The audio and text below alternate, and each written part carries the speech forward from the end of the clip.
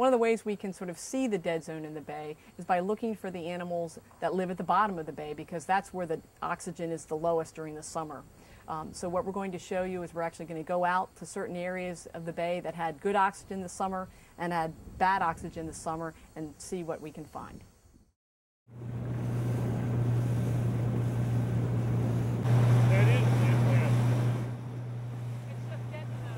Today we are out about 30 feet of water deep here. It's an area of the bay that we know had no oxygen or very low oxygen during the summer, which is the dead zone of the bay. So we're out basically in an area that's the dead zone.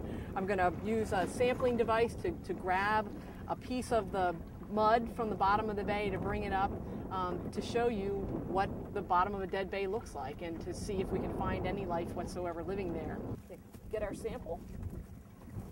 And then the laborious task of pulling it back up.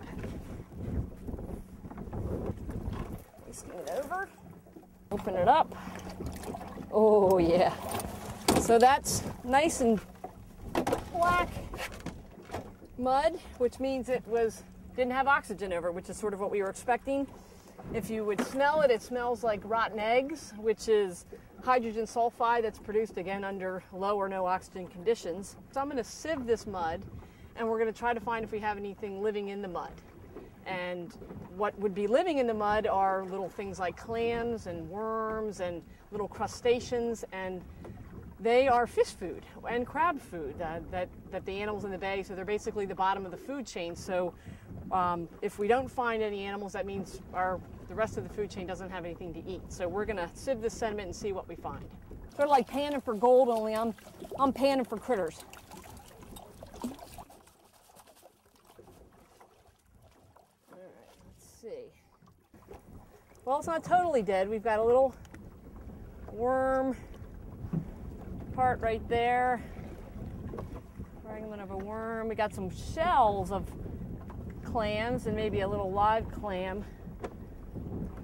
But actually that was a shell. So basically this is the dead zone. This is why we call it the dead zone, because there's nothing living here.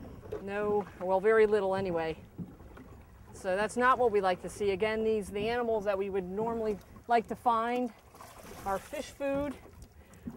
And so if we don't have any food for the fish and crabs that we like to eat, we're not going to be able to have the fish and crabs. So that's not a good sign, but again, it was what we expected. That's why we came out here. It's deep water and it's part of the dead zone of the bay.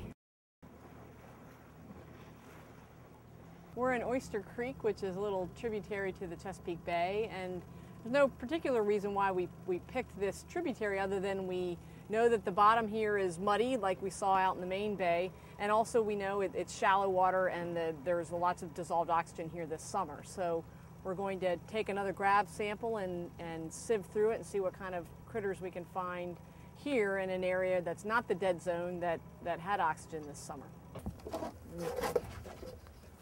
Over the side. It's probably about, 5 feet of water here.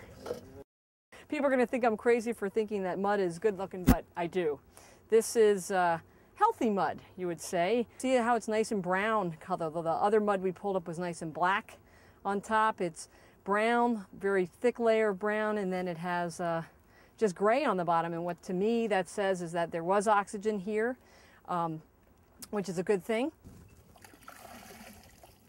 What I would like to find here are worms and clams that are living this time, unlike they were at the last station, which was dead. And my favorite critter, which is a little crustacean, so like related to shrimp, called an amphipod, which is known by scientists to be sensitive to water quality. In other words, if there's poor water quality, you don't typically find them. So if you do find them, that's a good sign. There's some, you can see the worm right here, a couple of worms.